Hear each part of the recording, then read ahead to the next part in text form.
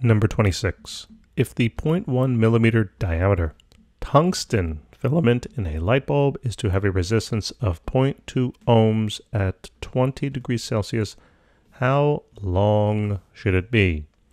All right. So first things first, right? Let's write down some of the things that we know. So they're telling us the diameter of the tungsten filament. Now, we know that in terms of, and by the way, check out number 24. I went through a detailed review of this particular topic of resistance and its relationship basically to resistivity, length, and area, cross-sectional area, that is.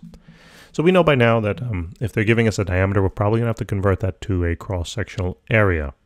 So if we look at the figure here, the radius is all important because we know that the area of this particular cross-section, it's circular by the way, is going to be pi r squared. That's the area of a circle. And we know then that the radius is going to be half of the diameter.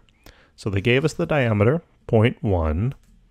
So 0.1, we have to divide that by 2.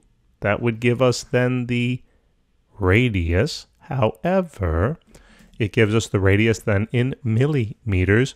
We don't want that. We want it in terms of meters, so just multiply that by 10 to the minus 3. Okay? You can, of course, do the conversions out with dimensional analysis. But, you know, at this stage in the game, we're kind of going through them quickly now. Hopefully we've been doing enough practice where this makes sense. So 0.1 divided by 2, multiplied then by 10 raised to the minus 3. And we're going to square that. And by the way, I already plugged in the pi. So we get an area here of about 7.85 times 10 to the minus 9th, and that will be in terms of squared meters. All right, so that is the area, cross-sectional area. Now, they want to know how long this wire has to be. So they want to know the length, L. So L is the question mark. Okay, and they also tell us that it's tungsten. Now, they tell us the resistance of that tungsten, R, is going to be 0.2 ohms. Okay, great. We also know, again, the nature of the material. We have to look up the resistivity. So tungsten down here is going to be 5.6 times 10 to the minus 8. Now, that is the resistivity at 20 degrees Celsius. All right, all these values from this table, I know it doesn't say it up here, but they are at 20 degrees Celsius. Now, the resistivity of the material changes with changing temperature. All right, these values here are all at 20 degrees Celsius. If your temperature is not 20 degrees Celsius, we're going to have to calculate the new resistivity. Okay, how would we do that? I'm sure we'll deal with the problem in the future.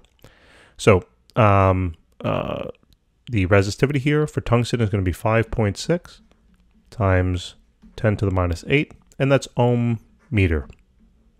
And by the way, the answer to the quick question would be to use the formula over here on the right-hand side. We need to know another constant alpha, but that's the quick answer.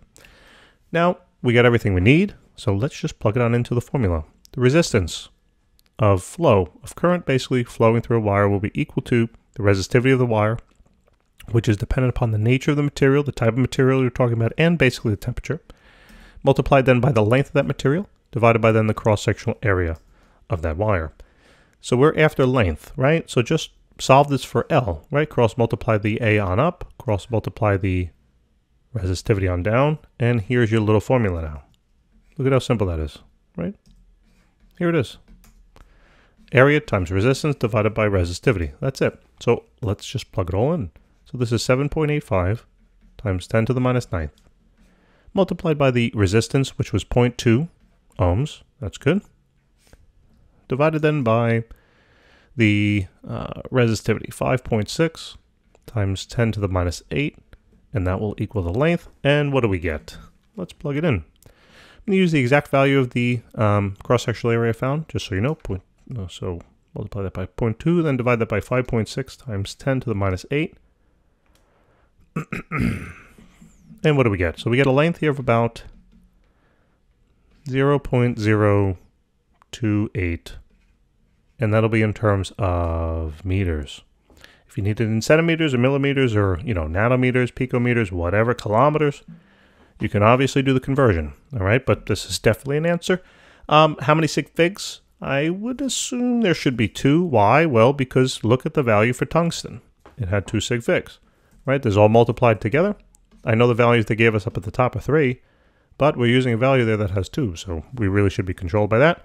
But, you know, if the answer is somewhat different, who cares? Nobody cares about sig figs, except for sometimes your professor, who will take off 30 points on your exam if you don't round to the right number of sig figs. True story, by the way.